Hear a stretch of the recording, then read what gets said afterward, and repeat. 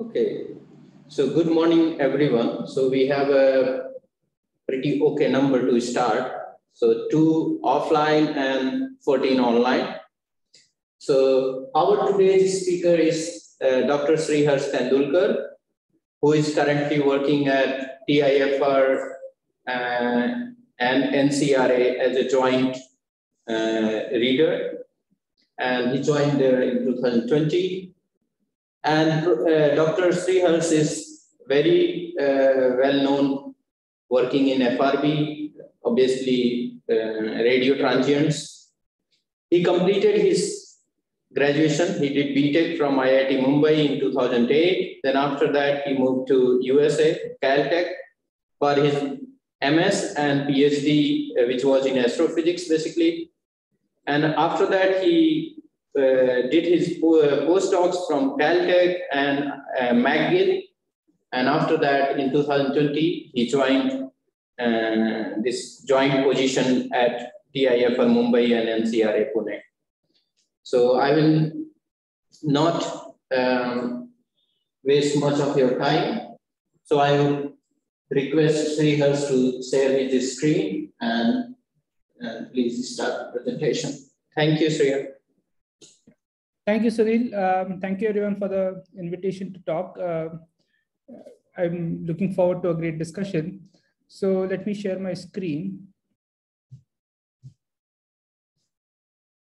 All right, can everybody see my screen? Yes. Yeah, okay. Great. So, hi everyone. I'm going to be telling you about some of the new recent results from fast radio bursts and the lessons we have learned from CHIME FRB, which is this beautiful telescope in my background picture. Till now, I used to call FRBs as a field in its infancy. It's fairly recent. These transients are something we discovered only about a decade ago. But now I think it has come into its teenage years. Every day there is some new mood. Every new result changes our understanding of FRBs completely. And hence we are all completely confused. But I'm going to try to give you a sense of what we think FRBs are, where we think they're coming from, and where this field is going. Towards the end, I will highlight some of the future efforts that are going on and showcase some of the new pilot projects that we are doing with CHIME FRB as well as new things in India. So clearly, to make an instrument as big as CHIME, we need a lot of people. And there is this fantastic team across McGill, University of British Columbia, University of Toronto, and all across Canada and US. And there's a growing group of people at TIFR as well as NCRA who are joining the CHIME collaboration. And some of the results I'm going to show are also from our collaborators in the European VLBI network. I see Benito and France are already here. That's great. So let me talk about fast radio bursts. As this animation shows, if your eyes were sensitive to radio light and you looked up at the sky, you might see bright flashes of light coming from random directions in the sky. They last only for 1,000th of a second. And some of them are really bright. They can be as bright as cell phone signals, except that they're not coming from a cell phone tower 10 kilometers away. They're coming from halfway across the universe. And there aren't a few of them. There are 1,000 FRBs every day at detectable thresholds in the entire sky. Okay, but we had simply not seen FRBs till about 2007. And one of the reasons why we did not detect them is the dispersion measure. They're highly dispersed, and I'll talk about that in this slide.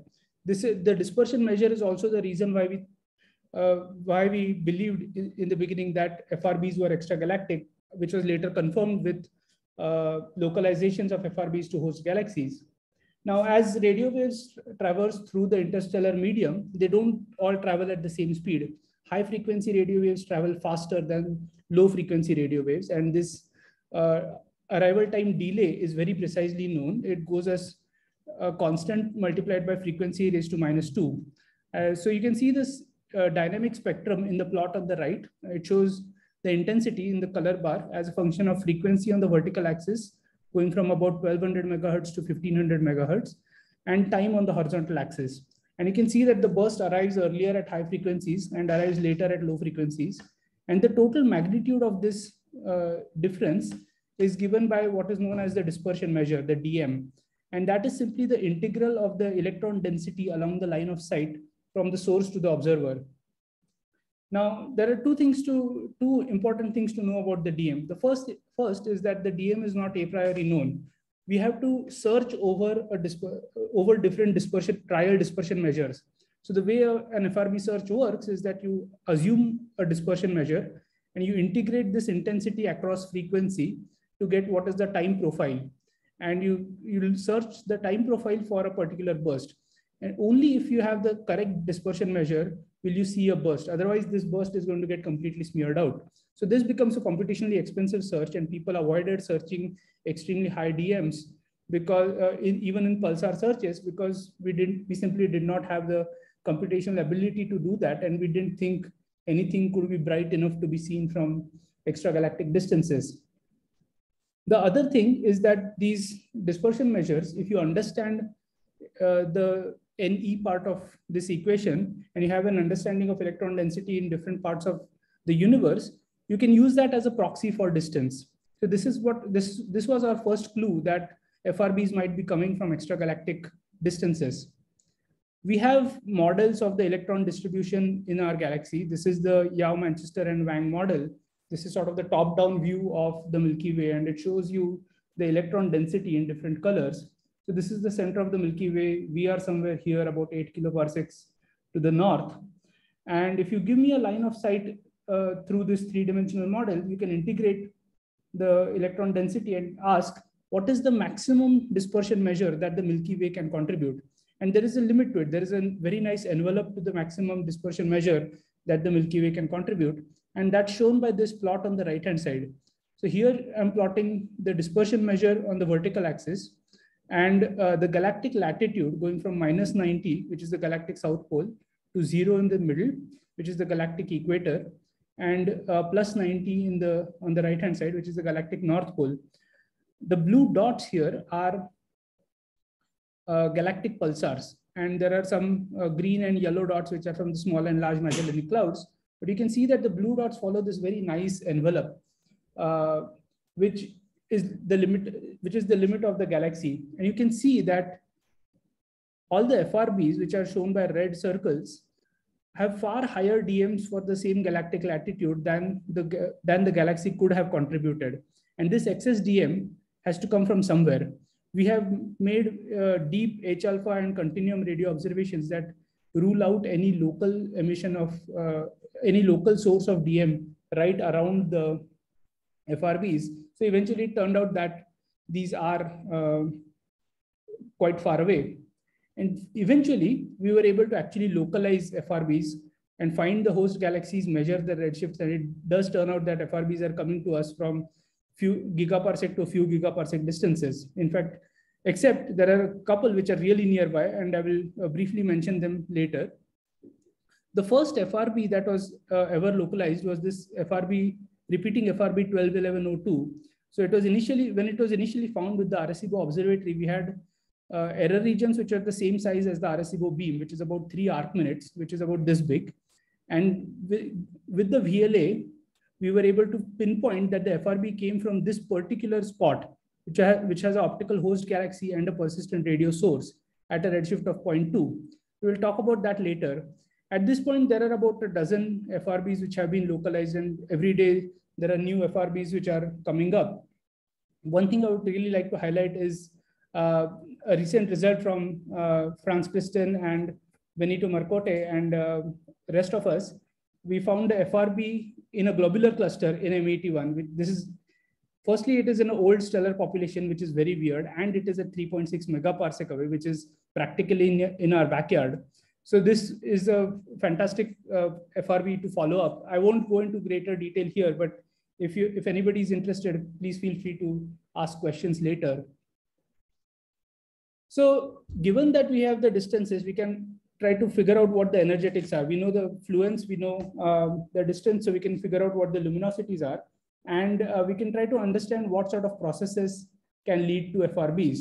So this is a plot of luminosity on the vertical axis and timescale on the horizontal axis.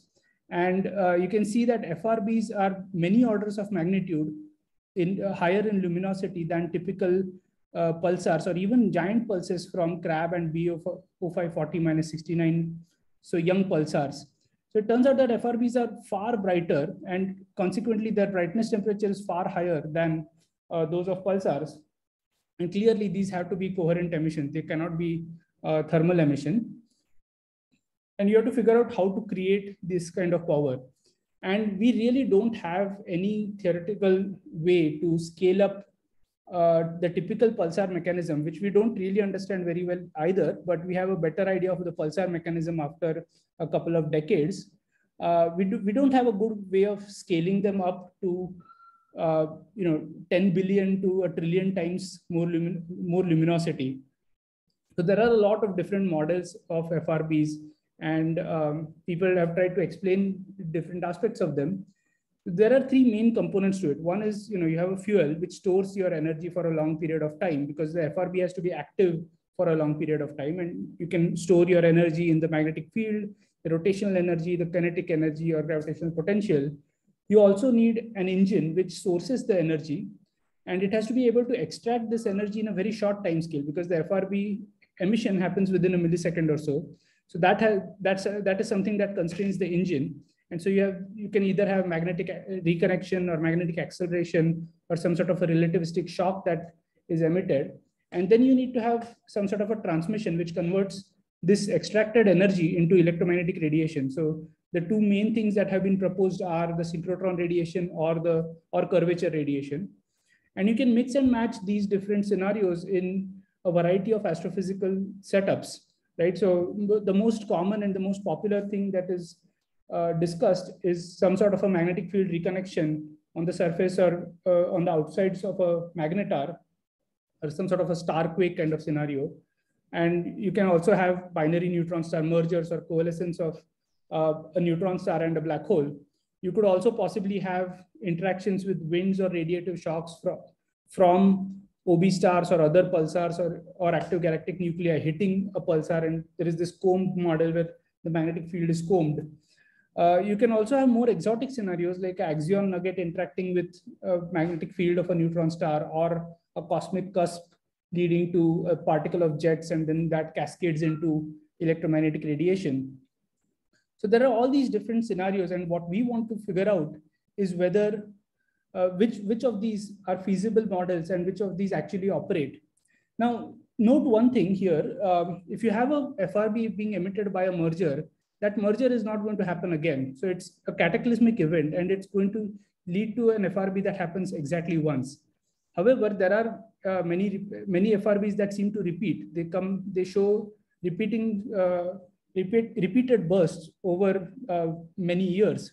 And so those kinds of observations rule out mergers in that scenario. So we want to understand whether these repeaters and non-repeaters are the same population or whether they are different populations. There have been long observations of some of these non-repeaters, and we have never seen any burst from them. So you can ask the question, are they different populations? So I've drawn this very cartoonish diagram with a population on the vertical axis and rate parameter on the horizontal axis. And you might have something like this orange curve where you have a population of non-repeaters. They just happen once and you'll never see them again ever. Or you can have, and there's another population of repeaters which seem to have a certain range of repetition rates.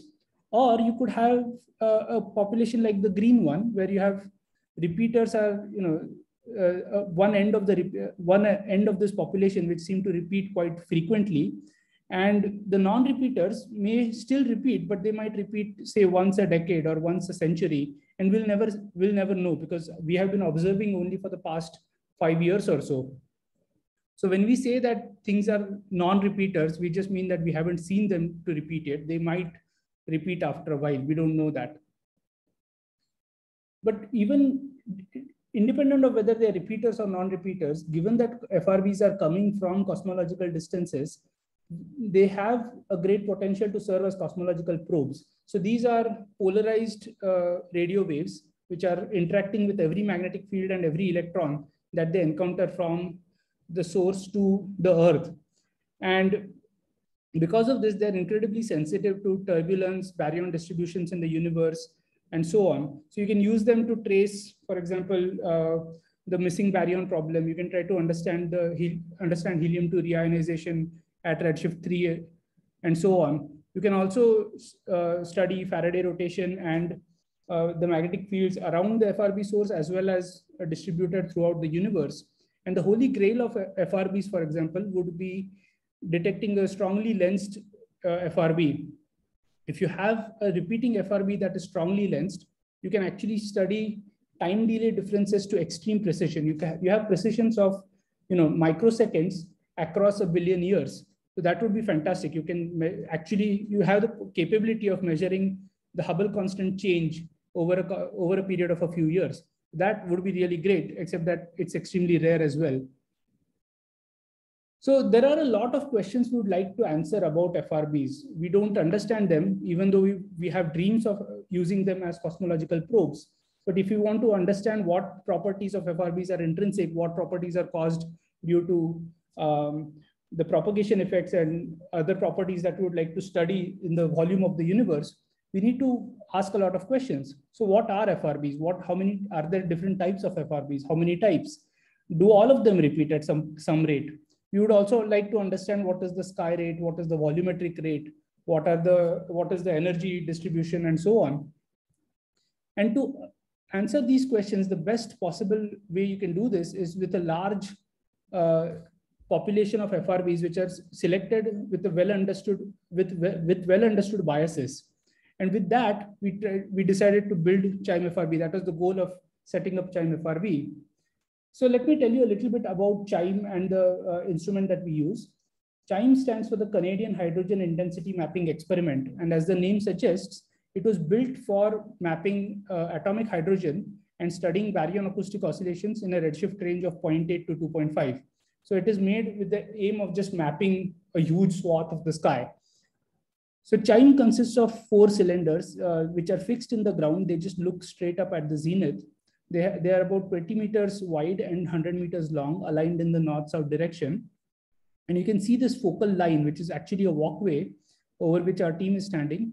And underneath this focal line, there are 256 dual polarization fields, which operate from 400 to 800 megahertz on each cylinder.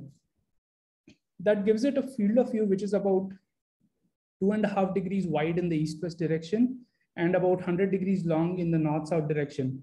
And that gives it a total field of view of about 250 square degrees, which is a huge field of view compared to any other radio telescope in the sky. Now that is what leads CHIME to detect a lot of FRBs. And I'm just showing you a couple of photos of all the skills that we developed while building CHIME. CHIME was built by emeritus professors, postdocs, graduate students, and undergrads, all of them working with their hands to get it up and running. And CHIME, the way CHIME operates is quite unique. It is a transit telescope. So CHIME doesn't point anywhere. The sky just drifts through it.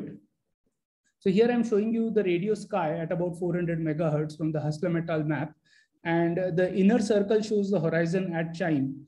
These beams are what CHIME sees. So CHIME basically makes 1024 interferometric beams from the 1024 antenna feeds that it has.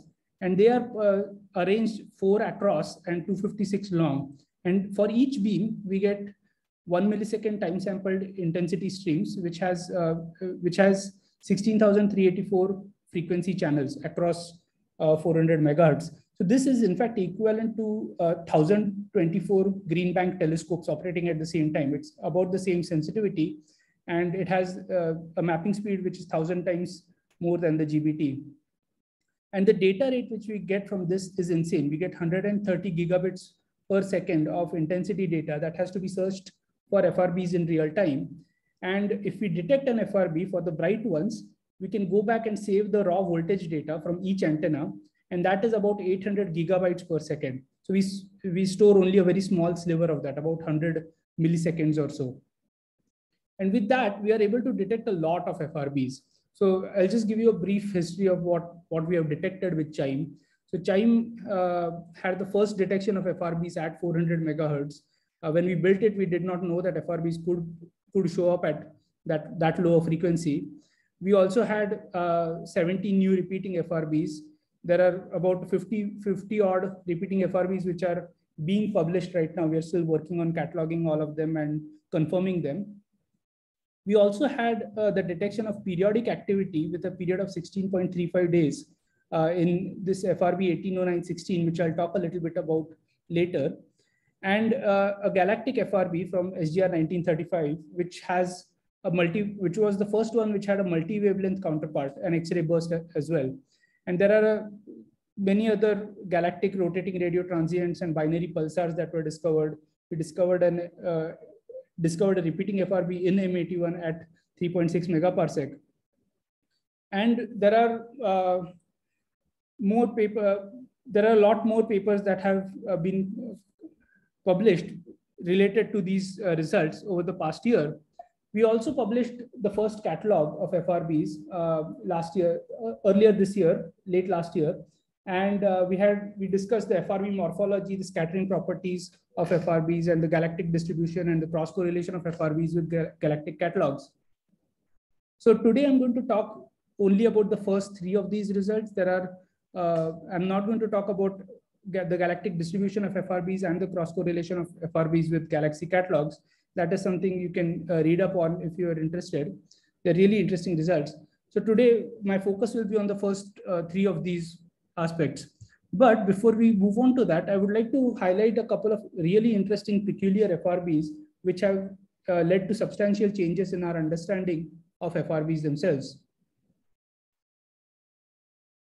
So the first FRB which was localized was FRB 121102, and it shaped a lot of our understanding of FRBs and the theoretical progress that was made. So most FRBs, even now, are localized to a few arc minutes. So you can see that there are these large error regions. CHIME localizes to order of 10 to 15 arc minutes most of the time. And there are a lot of optical galaxies in this region, obviously. There are even a lot of radio sources. This image is from the VLA, and it shows all the radio sources in that region. When we went back to this location with the Jansky VLA, we were able to localize the FRB itself and it was co-located with this very bright persistent radio source and a dwarf optical galaxy. Now, you could ask, if FRBs come from young neutron stars and magnetars, why is this FRB in a dwarf galaxy which is 10,000 times less massive and likely has 10,000 times fewer neutron stars than the Milky Way? And one of the clues is that low metallicity is also associated with hosts of long GRBs and superluminous supernovae, which require the low metallicities to form extremely massive stars. And that gives rise to this millisecond magnetar model, where you have a long GRB or a superluminous supernova, which is powered by a millisecond magnetar. And after a couple of decades, when the debris around it clears out, this same magnetar can also produce flares that would generate FRBs. So this was a model put forth by Brian Metzger, Ben Margalit, and their other collaborators. And this also explains the persistent radio source, which would be a pulsar wind nebula or something like that. But this didn't last for very long, because when we found another repeater, which was localized to a galaxy at 150 megaparsec, it turns out this galaxy is completely different. It's a very Milky Way-like galaxy. You can see this very nice spiral arm and so on. And there is no persistent radio source at this location, despite deep observations. And so clearly the model which was put forth for FRB 121102 doesn't obviously work for other repeaters. There are, you could tweak the model, but it doesn't work out of the box. So then there are other aspects about these repeaters that are puzzling. One of the aspects is that we found that the bursts coming from FRB 180916 are periodic. So if you take a periodogram of the bursts observed by CHIME, you can see that there is a significant periodicity at 16.35 days and its harmonics. And if you look at the same location, look at a pulsar at the same declination, for example, you see there is no periodicity, which means that this is not an instrumental effect. This is something intrinsic to the FRB itself. And it turns out that these bursts are coming in a short window of about 3 to 4 days, every 16.5 days. And the bursts themselves are not periodic. The duty cycle is not 100%, but the periodic window is very, very clear. And then you can ask, what is this time scale? This 16.35 day time scale, is it rotation? Is it orbit? Is it precession? Is there another underlying periodicity? And after a while, it turned out that the first repeating FRB 121102, was also found to be periodic, but at this point, it had a 160-day period. So it is really hard to explain this really long period with either as a rotation or precession of a isolated magnetar. But it is quite natural to consider it to be a orbital period, especially of high mass X-ray binaries. And there is another clue that leads us to think about this. This is an Hubble image of the FRB 1809-16 field, and you can see that the FRB is localized to a very high precision with VLBI, thanks to Franz and Benito and the European VLBI network. And so this green circle shows you the error, shows you the 36 milliarcsecond error radius of the VLBI plus the astrometric registration error and so on. And you can see that the FRB is actually offset from the star forming region by about 250 parsec.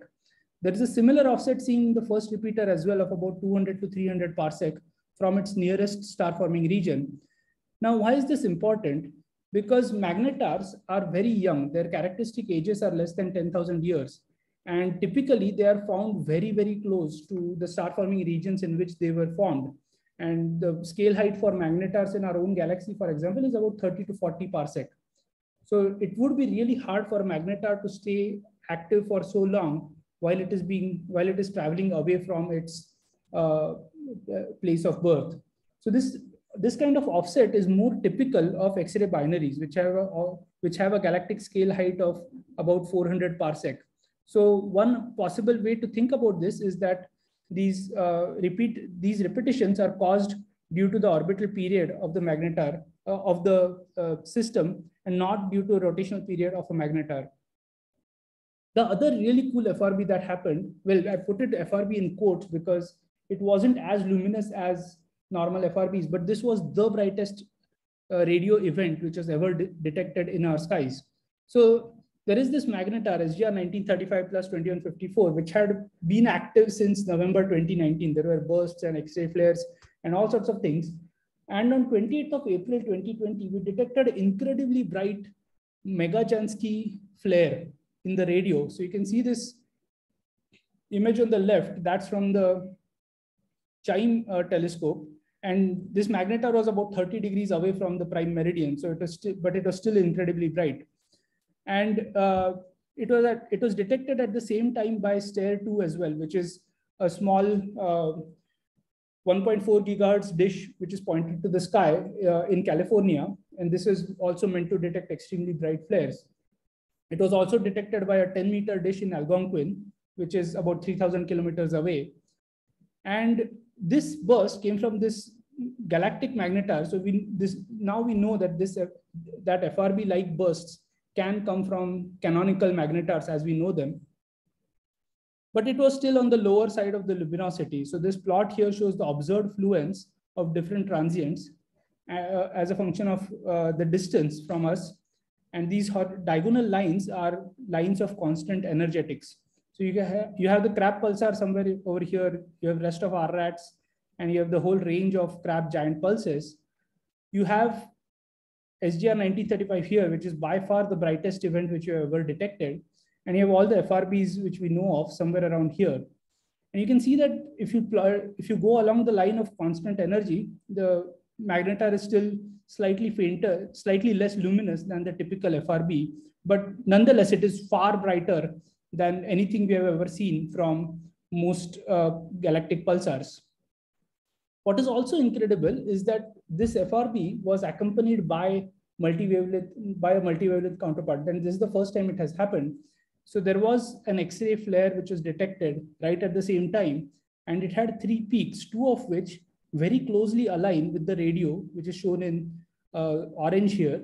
And you can actually measure very precisely what the delay is between the radio and the X-rays.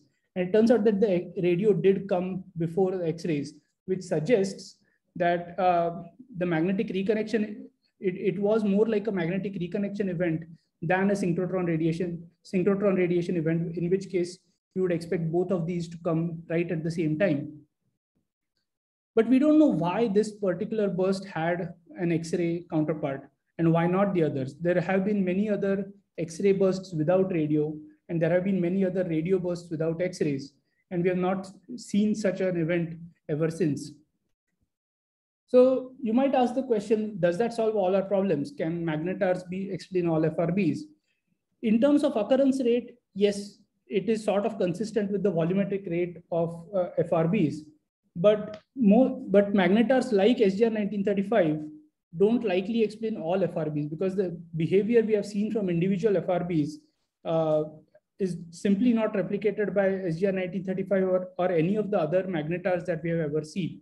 It's a huge difference between the energetics between regular FRBs and magnetars. So with that, let me come to the catalog and the population and the understanding of the population of FRBs. So this is the first CHIME FRB catalog where we had 535 FRBs characterized between July 2018 and July 2019. And this shows the distribution of FRBs on the sky. The blue ones are as yet single FRBs, so the quote unquote non-repeating FRBs. And the triangles are the repeating FRBs. And because CHIME is a transit instrument, we have a very large range of exposure on these FRBs. So if you go towards the southern declinations, you have a lower exposure. So each part of the sky is exposed only for a couple of hours over the full year. And if you go to the North Pole, because it is circumpolar, you have almost 2000 hours of exposure. So you might ask the question, if repeating and non-repeating FRBs are a part of the same distribution, or they are different distributions, you might expect to see more repeaters with more exposure. As we observe for longer, more and more FRBs will turn out to be repeaters or not. So you can ask, is the declination distribution of repeaters and non-repeaters consistent? And it turns out, as of right now, they are. So this is a plot of the right ascension and the declination of repeaters and non-repeaters. The non-repeaters are in the blue, and they're a lot more numerous. And you have the repeaters in orange. It turns out if you do a KS test between them, they are essentially identical. You can also ask the question, are repeaters nearer, or are they necessarily brighter? Are they detected with a higher SNR? And you can do the same kind of a comparison between repeating and non-repeating FRBs, and they turn out to be identical as of right now. The only thing that seems to be completely different between repeaters and non-repeaters seems to be the width and the bandwidth. So if you measure the width of pulses of repeaters and of non-repeaters, and the bandwidth over which they are seen, they seem to be completely different. So these are numbers, these are chance coincidence numbers from Anderson-Darling and KS test, and it turns out that these two distributions are completely different. And I'll talk a lot more about that later when I show Ziggy Plunis's work on FRB morphology. But first, let me talk about the distribution of FRBs themselves and the rate of FRBs. So to measure the biases of CHIME and to correct our catalog for the biases, we had to do a lot of injections. We injected about 85,000 FRBs into the CHIME system with a whole range of dispersion measures, widths, fluences, scattering. And what we get is the selection function. We get a probability of detection as a function of 6 dimensions.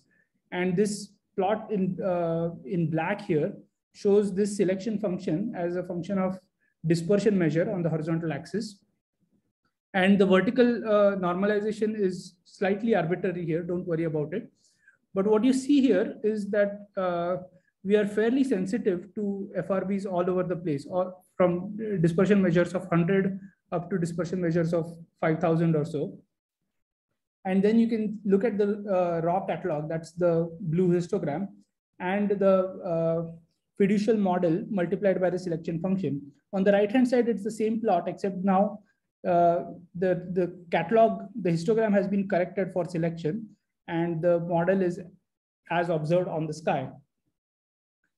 Now you can use this to figure out what is the actual rate of FRBs on the sky, given the rate of FRBs detected by CHIME.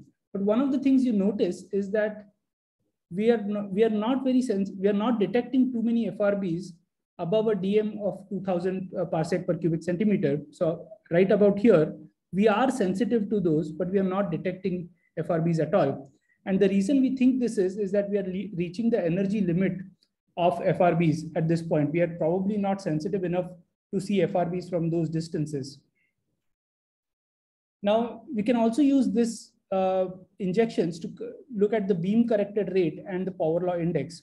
So we can do a two-dimensional fit and figure out that the rate of FRBs on sky is about 800 per sky per day above a fluence of 5 Jansky milliseconds at 600 megahertz. And we can calculate the power law index of the log n log s slope. And that turns out to be about consistent with minus 1.5, which is the Euclidean value. But we notice that if you split the data set into low DM and high DM FRBs, it is much steeper at high DM, which is another clue that we are reaching the edge of the luminosity function of FRBs. Now let me talk about the morphology of FRBs and the differences between repeaters and non-repeaters.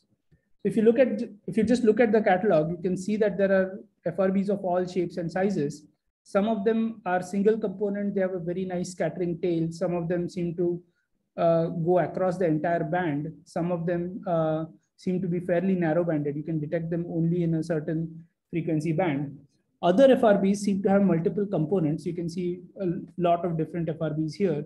Some of them seem to be extremely narrow band and short and squat. So we want to understand what these differences are and whether we can quantify them. And anecdotally, we had known that typically non-repeating FRBs would have these single component broadband bursts, whereas repeating FRBs would have all sorts of weird bursts. Sometimes you have single component narrowband bursts. Sometimes you have this downward drifting multiple components, like this type 4 FRB, which we used to call the sad trombone effect. And we had known this anecdotally, but it had never been studied statistically. Now with this CHIME FRB sample, we were able to study it in a lot more detail and actually quantify what this effect is. So one of our students, now postdoc Ziggy Plunis, did this fitting of FRBs where he measured the intrinsic width. So on the horizontal axis, you have extremely narrow pulses to the left and extremely broad pulses to the right.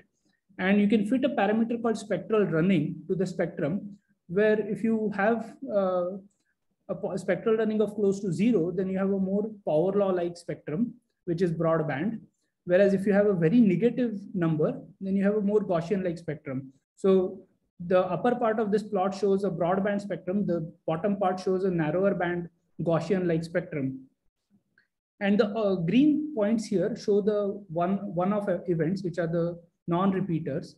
And the orange points show the repeater bursts. And to make sure that we are not comparing apples to apples, you can also plot simply the first detections of each repeater. And it turns out, if you see the purple points, they also have the same distribution. And you can plot the same kernel density distributions, marginalized over spectral running or marginalized over intrinsic width. And they are completely different. So you can see that the green histogram here is completely different from the purple and the orange histogram here.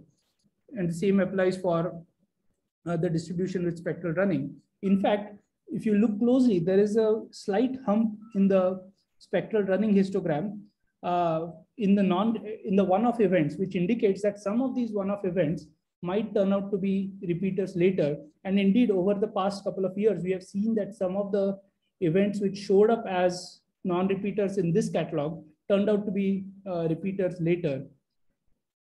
So the conclusion from this is that repeater bursts are temporally wider and spectrally narrowband. And you can also do this without the fitting. So you simply measure the bandwidth over which they are detectable and the duration over which they are detected. And you can compare these two parameters for one-off events in the middle and the repeater bursts, and they're completely different. So but does this mean that repeaters and non-repeaters are coming from completely different astrophysical channels? And I would argue that they are not. We don't have that evidence yet. You could have morphology that changes with the repetition rate. You can imagine that there are rapid repeaters, which are maybe young magnetars, and they have complex magnetic fields and complex bursts, whereas there are old magnetars, which are rare repeaters, and they have more simpler magnetic fields and simple bursts and so on. It could also be a propagation or a beaming effect, where you have if you have a narrower beam, you have rarer repetition and you have simpler bursts, whereas if you had a wider beam, then you might have more complex bursts and so on. So there are ongoing studies where we are looking into the polarization differences, the rates, and so on. But this could help some of the repeater follow-up. If you wanted to figure out, if you just wanted to find a lot of repeating FRBs, you can use these differences to figure out which are the best FRBs to follow up with other radio telescopes. Now let's talk about the scattering. So we have seen a lot of FRBs that are highly scattered, except that our selection function says that we should not be sensitive to scattering scattered FRBs at all. So this is a plot of the scattering time scale, and the selection function as a plot of the scattering time scale. And it turns out that about 10 milliseconds or larger scattering times, we are not very sensitive. Our selection criteria is very harsh over there. And we still detect FRBs, which means that the actual sky rate of these very broadened FRBs must be quite large. And it turns out it's really hard to explain these highly scattered FRBs. So one of our students, Pragya Chawla, she's now now a postdoc, simulated this scattering function. So you build a universe, you populate it with galaxies of different types, you put in all the information we know about pulsars, magnetars, short GRBs, and all the understanding of the ISM. You have the type of turbulence and the distributions we have in the Milky Way, and so on. You simulate all the FRB populations, and you ask that the observed DM distribution should be matched. And then you see what sort of scattering time distribution you would get. And it turns out that we really cannot get very high, we really cannot get FRBs with a lot of scattering. And you really need to have some excess source. So the conclusion here was that none of the models, whether it is FRBs localized in the same way as pulsars or magnetars or short GRBs and so on, seem to work. The only thing that seems to work reasonably is that FRBs have a host offset distribution like that of short GRBs to have the best fit, but that also needs additional sources of scattering like circumgalactic medium or extreme local environments. So the conclusion is that it's really hard to replicate the observed scattering distribution. So it's either that FRBs are in extreme environments, or what we have assumed about other galaxies based on what we know about the Milky Way doesn't really work. So maybe other galaxies are different from what we have seen in the Milky Way. So with that, let me come to the outlook. What are we looking forward to? What we have learned from CHIME is that detecting FRBs is not enough. We had to manually do a lot of the characterization of these FRBs for catalog 1, and we can't keep that. It is not keep that up. It is not sustainable. So we are working hard on making automated pipelines for characterization, and so and then using those to put out repeater paper 3 and catalog 2. The other aspect which is really important is that we cannot simply detect an FRB and say, okay, it is somewhere there in the sky. We have to be able to pinpoint it. The localization increases the scientific value of an FRB by about 1 or 2 orders of magnitude. But VLBI telescopes are built for a small field of view that cannot efficiently find non-repeating FRBs. So what we have been doing is building outrigger telescopes, which will have the same field of view as CHIME FRB. And we will be able to get 50 milliarcsecond localization for every FRB, repeater and non-repeater. And the aim is that every year, over the next 2 years, we'll be able to get 1,000 localized FRBs. So this is the location of CHIME in Western Canada. And the outriggers are based in Algonquin, Green Bank. And there's a new outrigger being built in Hat Creek Observatory, just north of San Francisco. So this will give baselines of about 3,000 kilometers, which will give fantastic localizations for all these FRBs. There are also FRB VO events, which are triggers, which are low latency real-time triggers coming out from CHIME FRB. We have recently made them public. So if anybody is interested in following up FRBs, you can subscribe to these. There is information about subscribing at this location.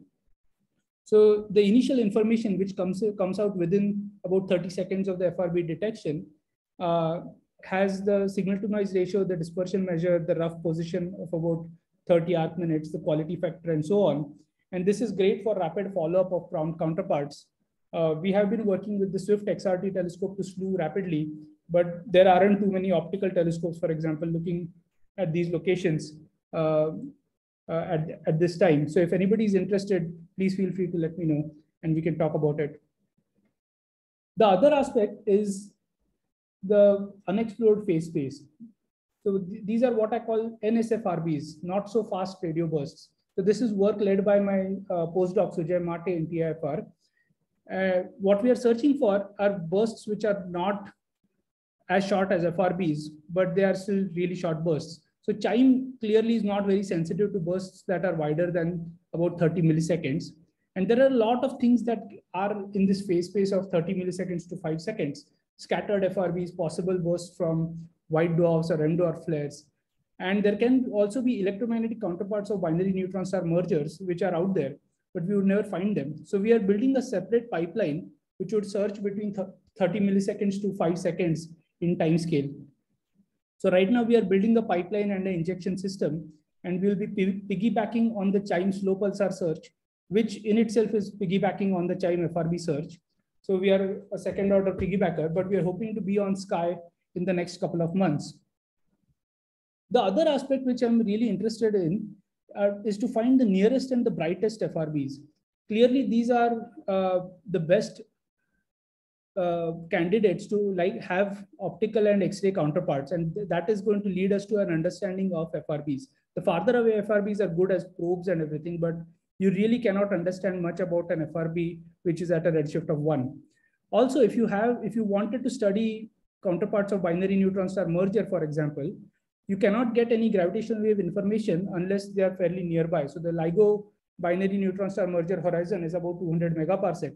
So what we need to do is not to go too deep, but we need to go shallow and really wide. We have to cast a very wide net for FRBs. So what we are trying to do in NCRA is to set up this all sky array telescope, which will be an array of open feeds between 400 to 500 megahertz. And you have separate stations separated by about 10 to 30 kilometers. And we'll have an ultra wide field of view, about 15,000 square degrees, basically the entire visible sky, and have a sensitivity limit of 500 Jansky millisecond. So this plot here shows on the vertical axis the detection threshold. So farther up is low sensitivity, and farther below is very high sensitivity telescopes. On the horizontal axis is the field of view, and the size of the symbol tells you the inverse of the localization precision. So a smaller symbol means that you're not localizing very precisely. A large symbol means you have extremely good localization precision. So I've plotted a bunch of existing facilities. CHIME is right here. It has a localization precision of about 30 arc minutes. CHIME outriggers, on the other hand, will have a localization precision of about 50 milliarc seconds.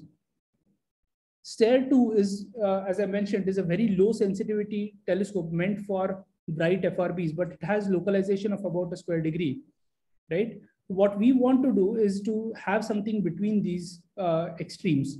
We want something that has a field of view which is 75 times larger than CHIME and have a sensitivity that is 600 times better than STARE-2. This should be able to detect 1 to 2 ultra bright FRBs per month from our local neighborhood and get sub-arc second localizations for all of them. And the important part here is that this will have a very large built-in voltage buffer. So it will be able to respond to external triggers from LIGO, Swift, or Daksha, which is a proposed X-ray transient mission, which I'm working on. And with that, we'll be able to take a 5-minute snapshot of the entire sky whenever we get a trigger. So if LIGO says there was a like there was a gravitational wave event somewhere in that direction, we can store the last 5 minutes of data and try to recreate it from beamforming. So this is work in progress. The pilot development has started at TIFR and NCRA with help from RRI, ASIA, Sinica in Taiwan, and so on. So that, so I'm hoping that in the next few months, I will be able to give you a better update on this with more, with actual hardware on the ground. So let me come to my conclusions and summary. I won't read out all of this because I've gone through it, but if anybody has questions, I'm happy to answer them. Yeah. Thanks, Sriharsh.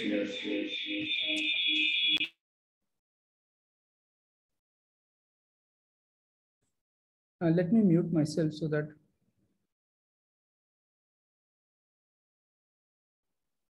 Okay. Hi, can you hear me? Yeah, I can hear you.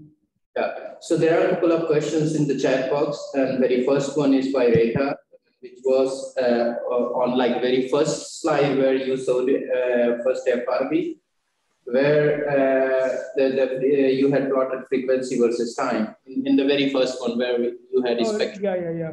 Let me go back to that. So you show intensity there with the color scale, right? And I was just wondering why it's so much like the background, that one. Why is the background high before the burst and lower after? Yeah, so that can you hear? Yes.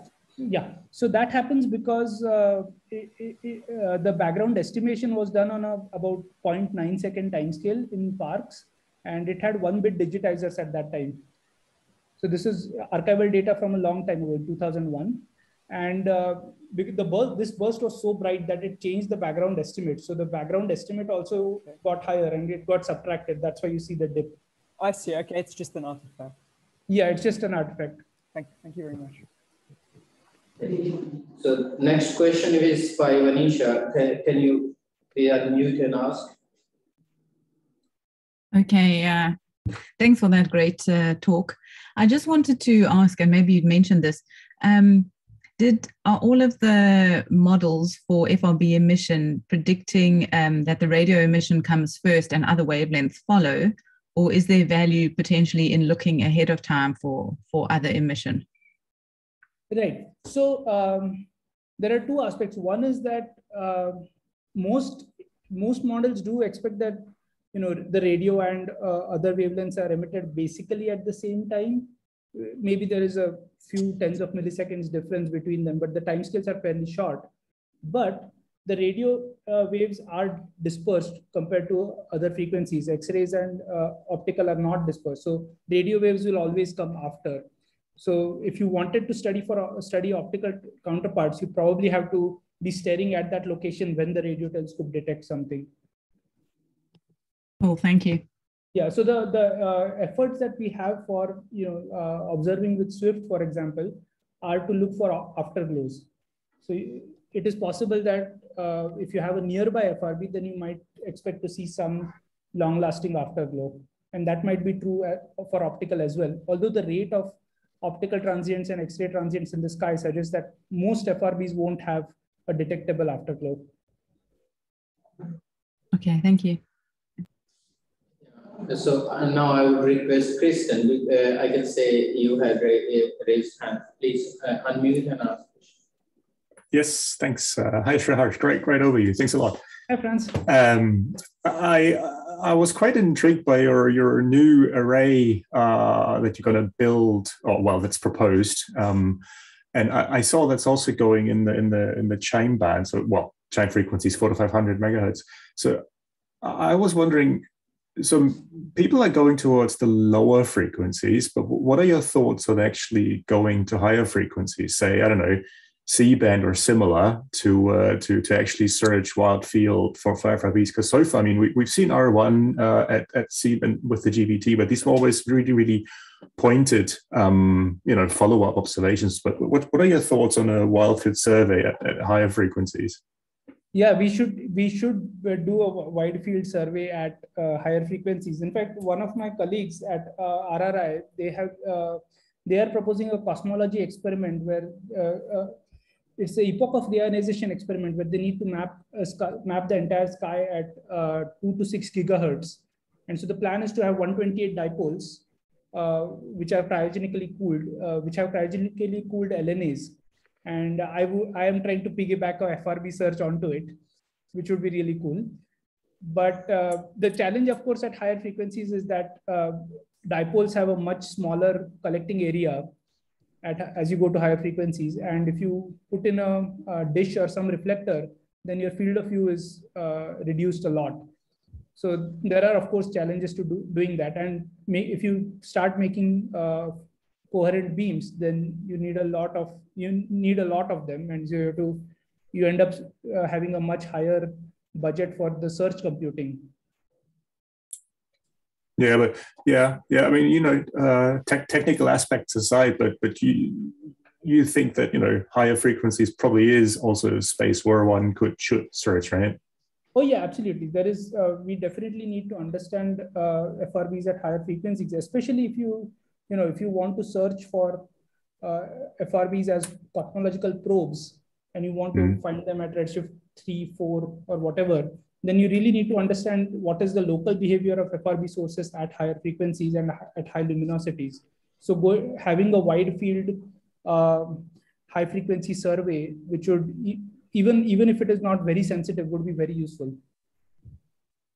Thanks.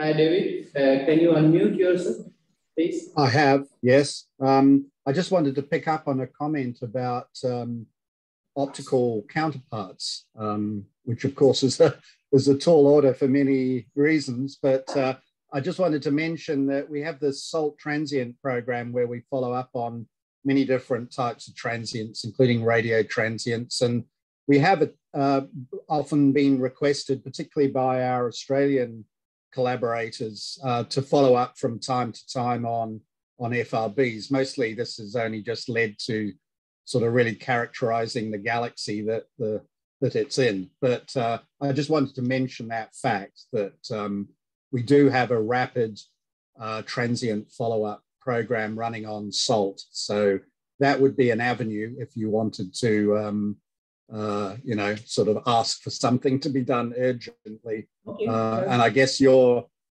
neighbors across the road at IUCA are actually partners in SALT, so they can actually ask for time for this.